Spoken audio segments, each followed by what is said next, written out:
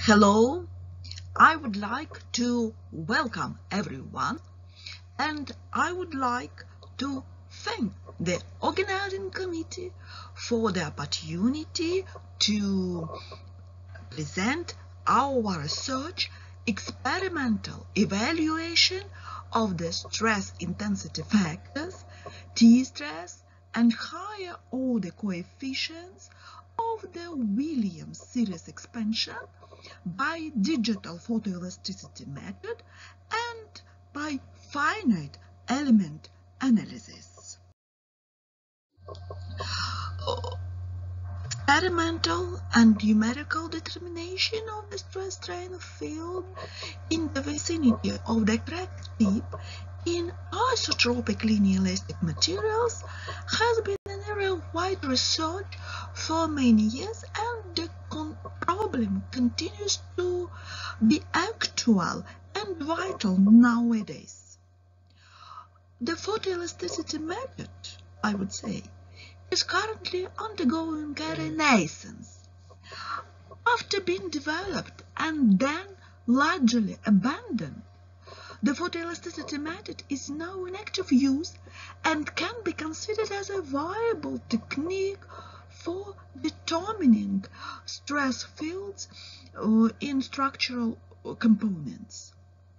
Interest in using digital photoelasticity is now being fueled by possibility of digital processing of the entire set of experimental information. Owing to the increase in computing resources, the digital photoelasticity technique is now one of the powerful tools for investigating the stress field in solids. The advent of computers coupled with developments in digital image processing has had a great influence in developments of modern photoelasticity. Therefore, one can conclude that the digital optics revolution in recent years enhanced and empowered innovation in all areas of modern life, and particularly photoelasticity is a well-developed method for reliable measurement of stress, strain, and displacement distributions in engineering practice. In our study, for a better understanding of the multi-point approximation of the stress and displacement fields in the vicinity of the crack tip, the digital photoelasticity is utilized for calculating the coefficients of the higher order terms of the Williams series expansion of the stress field in the vicinity of the crack tip. In this study, we use a new type of the cracked specimen, namely the rectangular plate with two parallel inclined cracks. This type of the cracked specimen is useful for the study of the mixed mode loading, and then the experimental photoelasticity results were compared with the corresponding values obtained by finite element analysis, and good agreement was observed. Let me show the classical Williams solution of the linear elastic fracture mechanics. And our aim is to compute the coefficients A, which are related to the geometric configuration and load. We use digital photoelasticity method, and experimental setup is shown in this slide, and we use the following cracked specimen, namely the rectangular plate with two inclined parallel cracks. The isochromatic phase maps obtained for different levels of load are shown here. And in order to obtain the fracture mechanics parameters, namely stress intensity factors, T-stresses, and higher order coefficients, we develop the special programming tool for digital image processing. The tool allows us to find the points belong to the isochromatic fringe pattern with minimum of light intensity. Here, green points show the points with minimum light intensity, and the programming tool allows us to save the photomechanics parameters such as coordinates of these points and the order of the isochromatic fringes in a text file, and then these data are used for determination of the fracture mechanics parameters. Here one can see again the green points belong to the isochromatic fringe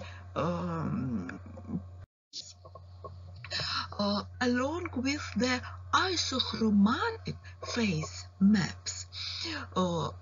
To separate the stress tensor components, we observed isoclinic phase maps for the cracked specimen considered in the rectangular plate with two interacting parallel inclined cracks.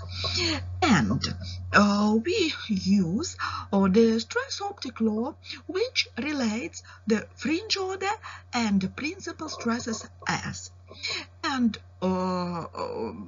first, according to the classical procedure of the photoelasticity method, we introduce the error function and we use the classical over-deterministic method to compute the unknown parameters. And according to the over-deterministic method, initial estimates are made for these unknown parameters, and possibly the error will not be zero as the estimates are not accurate. The estimates are corrected then using an iterative process based on the Taylor series expansion of the error function. And then we arrive at the solution of the incremental change by solving a simple matrix problem. And we obtain the coefficients by the classical over-deterministic method. But along with the over-deterministic method, the Broden-Fletcher-Goldfarb-Chanot algorithm has been used. I say. This method is an iterative method for solving nonlinear optimization problems, and this method now is regarded as the most popular popular and efficient quasi-Newton algorithm. The optimization problem is to minimize the error function. The algorithm was realized by the use of package SciPy Optimize of Python.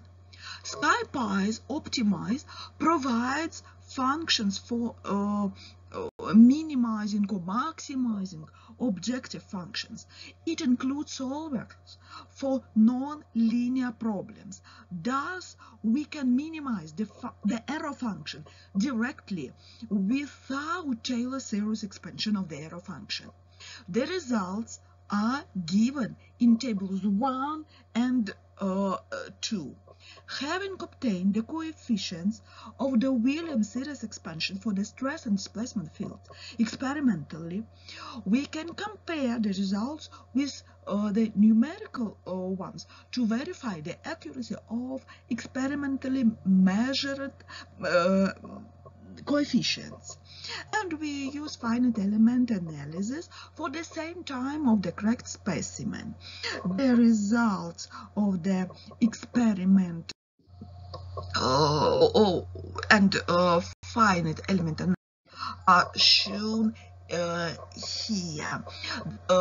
It is shown that it turns out that coefficients obtained by the following elasticity and by finite element analysis agree with each other, they coincide. That is why I show just coefficients of the Williams series expansion obtained by the photoelasticity method. Here one can see the coefficients of the higher order terms obtained for corrective A, and then table 2 shows coefficients of the Williams series expansion of the stress field in displayed for crack tip B in view of symmetry of this configuration. The coefficients of the Williams series expansion for the plate with 2 inclined parallel cracks for crack tips C and D coincide with the results obtained for crack tips A and B.